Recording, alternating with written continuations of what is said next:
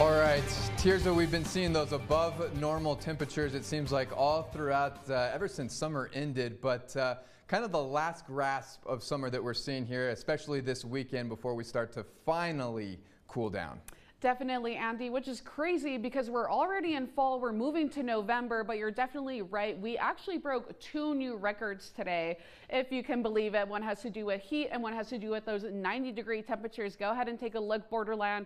We hit 91 degrees today. We broke the record that was set back in 1979, which was previously 87 degrees. The second record we broke was actually, this is the latest 90-degree plus temperature that we hit this late in the year, which is absolutely wild. And we have the chance to do it again tomorrow. But taking a look at our car wash forecast, I have us down for 88 degrees tomorrow with the yellow light. And on Tuesday, we are going to see some changes coming into the borderland because we have a cool front moving through our area. And that's going to bring wind along with cooler temperatures. So while things will feel nicer, they are going to be quite windy with the potential for blowing dust. So do with that what you will. If you have Halloween decorations, I would personally lock them down.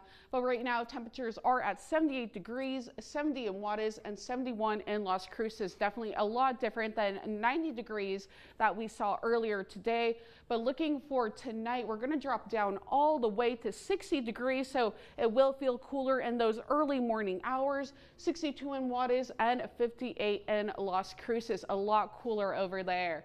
Our highs for tomorrow, like I mentioned, 88 El Paso, 87 Las Cruces, and 90 in Juarez. The rest of the region is more or less still feeling a little bit above normal than we usually see this time of year. But focusing in on El Paso, again, 88 degrees, and we're going to start to see those light breezes beginning to amp up in our region. Las Cruces, you are the same thing, light winds, 87 degrees. We're going to get up to 15 miles per hour for you.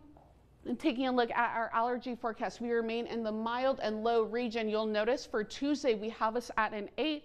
And that's because those winds are going to pick up dust and other allergens that can irritate anyone who is sensitive.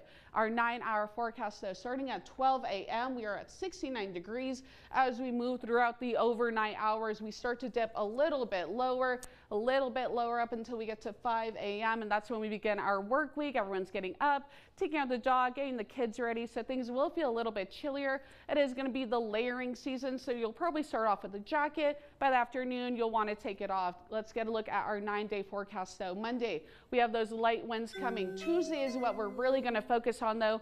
Those wind gusts could get up to 25 miles per hour. They're going to be strong, blowing dust, but take a look for our happy Halloween forecast, trick-or-treaters. This one's good for you.